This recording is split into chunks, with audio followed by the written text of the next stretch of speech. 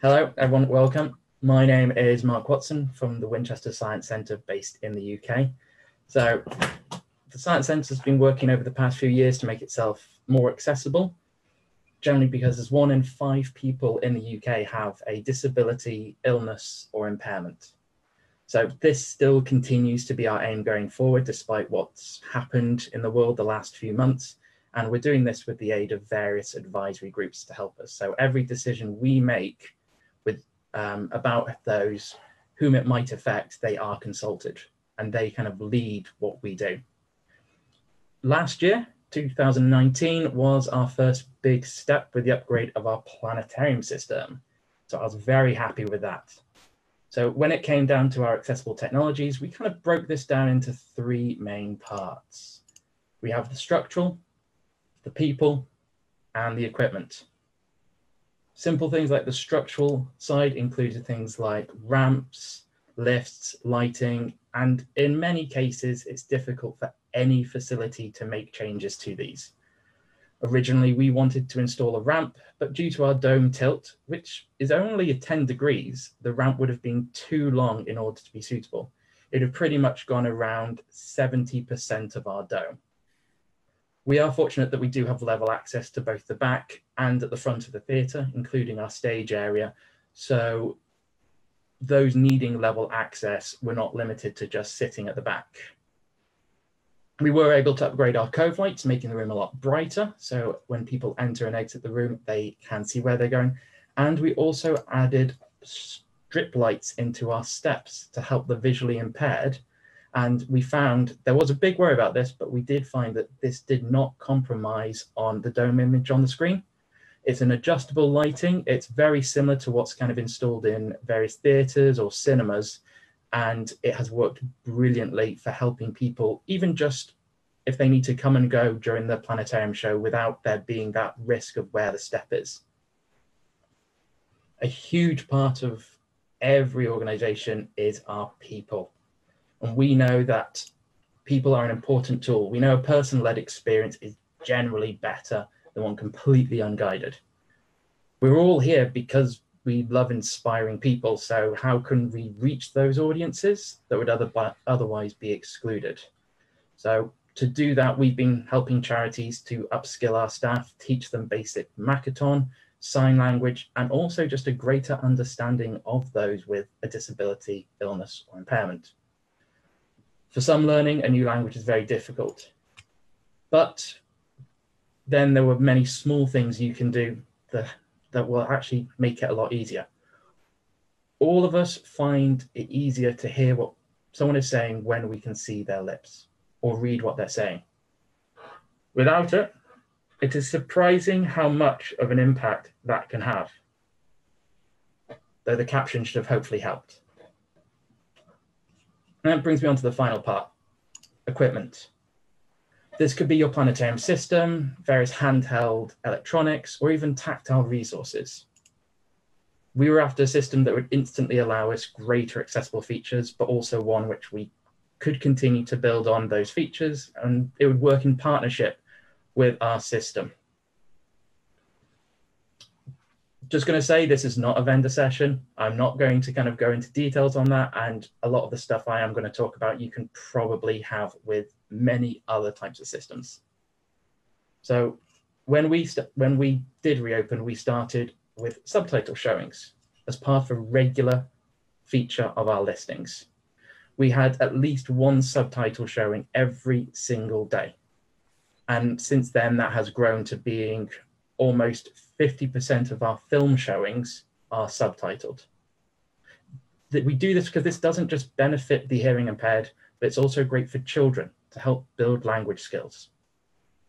And I've got to really give a thanks here because like vendors for full dome shows have been great at getting me caption files or just scripts over to me. And although I've had to customize it to our system, it was an invaluable resource. So a huge thank you to them. And like, if you do need subtitle scripts from them for a particular show, I'm sure they'd be willing to get you something.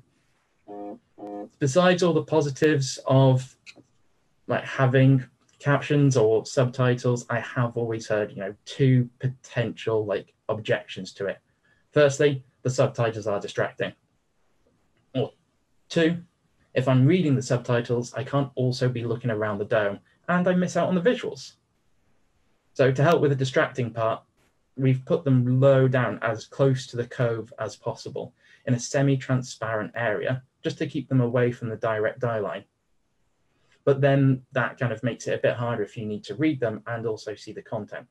So to do that, we actually try and encourage those that need to use the subtitles to sit near the back of the dome. This gives them a greater field of view to see what's going on, and we've generally received positive feedback to this setup. Just on the slide there, I've got a few details of some of the things that we've had to consider when trying to develop our subtitles. Now, we have not found any firm guidelines as to what you have to do. Lots of different places kind of do lots of different things, and we've read through those and we've kind of made up our own kind of guidelines for us that work in line with a lot of what other places are doing. Now, other aspects that we've incorporated are a special additional hearing system. So as with many other systems, we've got an induction loop. This just helps those with kind of, if they've got a hearing aid or a hearing implant, they can tap into the main audio and just hear everything. In addition to this, we have an assistive listening system. You might recognize it. They're very similar to what are used by tour groups. It just allows a select group of people to hear a completely different audio track, either via the personal induction loops that you can see on the right, the supplied headphones we can see on the left of the picture, or people can plug in their own headphones. Now, we're still developing a lot of the audio tracks for these, but it can allow us to play full dome film shows in either multiple languages or with narration only. So then it removes other sound effects and the music just to make it that narration track a lot clearer. Eventually, our aim is to have audio description tracks to go along with the shows for the visually impaired, and even maybe a simplified language version to help other audience members. They're really simple to use. As you can see, they're generally just using 3.5mm jacks. So it does make it quite nice for people just to kind of grab a hold of and use. And as soon as you plug in your headphones or your hearing loop, the receiver activates and you can start listening to what the transmitter is sending out. Finally, we've been working on some tactiles. This has been done a little bit with the Institute of Cosmology and Gravitation at the University of Portsmouth. So if you haven't heard of what they've been doing, they developed a program called Tactile Universe. And I highly recommend kind of going to that. I'll put a link to their website if you like in the chat. So most of what we make have been just prototypes at the moment. We've 3D printed some of the planets, 3D printed some plates of like Earth features or extraterrestrial features to help complement our presenter-led planetarium shows. Just means those that need that extra bit of information, they can have that. We also find it works on different audience members just to help keep them focused on what's being said, what's being talked about, and helps guide their concentration. Now, considering what's been going on, we don't know the future of these resources, but we will continue to work on them. And hopefully when people can be using more tactile resources again, we hope to have a larger selection of prototypes or maybe even a finalized set. So where do we go from here? We've made a good start, I think. I mean, we've got a long way to go, but we're going to keep working at it over the next few years, and our plan is to become more and more accessible. We plan to continue developing more subtitle tracks for different films and also improving the ones that we've got. My first run of it certainly is nowhere near as good as the ones I've recently made, so I've been going back and redoing those earlier ones. We want to create more audio tracks for our ALS, that assistive listening system, such as that audio description one. Now for this, we're probably going to need vendors' assistance. And I think this is something I'd like to push for in the future, that vendors are kind of producing this content for us when we actually purchase a show. There should be some form of accessibility package. We should be pushing to reach these audiences. We want to create more tactiles. And finally, my next goal is to try and create live captioning straight to the dome. As you can see, I've got some live captioning going on right now at the bottom of this PowerPoint, but it's not always reliable, and finding a way to link it in with our system is the big challenge. If anyone knows any ways in which they've done this and it's worked successfully, I'd love to hear it, because that's definitely something we want to do, because we want to go more and more live and keep it accessible. So any suggestions, any kind of talks about your experience would be amazing for me. And we have set up or agreed upon having an accessibility breakout during the 8:40 break. So if you are interested in joining that, please just let us know, probably in the chat, and I'm sure we can kind of sort that out. So that's probably all of my time and then some. So I'm going to hand over to David. We'll keep the PowerPoint running so you still get the subtitles and the captions for him. Thank you. Thank you so much, Mark. You know, that's neat that you're really focusing on what we call UDL, Universal Design for Learning, which kind of brings it together for all of our participants in our planetariums. At Edinburgh University of Pennsylvania, somebody asked, where is that? Well, it's in the United States. It's near a city called Erie, Pennsylvania. It's just south of there in a town called Edinburgh. But welcome. And we focus a lot of our attention on the blind and visually impaired. But as Mark was mentioning all those things, what we find is that when we're adapting for one group, we tend to be adapting for many different groups. So making some of these adaptations for our participants in our planetarium is not only benefiting the target audience, but also all of our visitors. So I just wanted to highlight in my few minutes that I have here some of our products. I too, like Mark said, I am not a vendor. However, we do offer some tactile materials, and the neat thing is they're produced by NASA, so most of our products are free and accessible. And if you have a particular need, we can hopefully help accommodate that need, pun intended.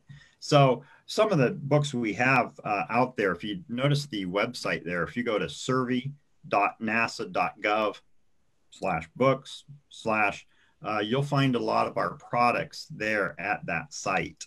And basically, we've done many different books. One of them is on the Earth. That's a new one we're just doing right now. It's kind of the view of Earth from space, focusing on satellite imagery of the Earth. So that'll be a tactile book coming here in the next couple of months. We've also done one on small worlds, okay? Small worlds like different smaller moons, etc. That one's neat because all of our products can be accessed by a QR code on the cover. And that QR code gives you accessible text. It gives you audio files. It gives you everything you need that enhances the book. And the neat thing we just introduced with the Small Worlds book is we actually have it signed also. So there's a signing, American Sign Language done for the Small Worlds book. We also have a book that's called Getting a Feel for Lunar Craters. We just recently updated that to Getting a Feel for Lunar Craters, the Apollo 50th commemorative edition. And we're also starting to branch out for different countries. And so for our friends in South America, of course, you have a very special event coming up in December. And of course, the total solar eclipse in December is coming up. And we're excited about that. So I hope you can see this on my screen, but we produced a book on eclipses for South America. And this tactile book highlights the upcoming solar eclipse in Chile and Argentina. And so we're sending many different copies of that down to Chile and Argentina. In fact, I'm delivering some to the embassies in DC later this week to go down to South America. So even if you're not in the path of totality, you might be interested in those resources because we cover a little bit about all the countries in South America in some detail. So that's kind of some neat products. We're also really excited. We just finished a tactile book on Mars, and we just finished a tactile book on our tactile guide, or a tactile guide of the solar system. So these are all new products that have just come out. Also, just to wrap up here, we also just finished a new product also. We're beta testing it. It's on light pollution. So you might wonder, how do you do a tactile on light pollution? Well, it was kind of a tough chore for us, but we came up with a design. This doesn't have a cover because this is a new thing, but the stars, the brightness are different sized bumps. And then as you increase in light pollution, you'll notice that you see fewer and fewer stars as you increase in light pollution. So here's Orion in a heavily light polluted area. Okay, so basically that's some of the stuff we've done. But like Mark, coming back to what Mark's done, which is universal design for learning that can be applied in the planetarium, we kind of focus on the visually impaired and blind students. But like I said before, anything you can do to enhance the participation of your audience is a good thing. And focusing on one disability is most generally going to help all of your participants. So again, if you're interested in some of our products, you can go to survey.nasa.gov/books and find more information there. And we'd be happy to talk to you about this in the breakout session. And I think our time is just about up. Is that correct? That's correct. Actually, it's about 2 minutes over, but we have a 5-minute break always between every two presentations, so it's not a problem. So that means we actually have 3 minutes left for questions. If there should be any, just post them in the chat. There was one that I guess was already answered in the process by Colin Hutchison. Mark, what color of lighting did you finally decide on? So for the main cove, we settled on a purple for now. We found it was a nice color. We have found, like talking with a lot of our groups, having the red lighting can actually be quite distressing for certain groups. So we are trying to move away from, although it's somewhat standard in a planetarium to use red lighting as it helps with the dark adaptation, we're trying to actually move away from that. We know blues may be a bit too bright, so we're trying to find a bit of a medium ground with a nice purple. And that has so far been gone down quite well, but we're still testing out different colors. Okay, thank you. And there was one more question that I guess was already reacted to in the chat by Mark Webb. Question was, any suggestions for retrofitting existing steps with that edge lighting? And Mark already wrote, what was it? Well, Mark, do you want to? No, Mark can't. Do you want to comment, Mark? I mean, the other Mark Watson. So we already had the steps in place, so these were a retrofit.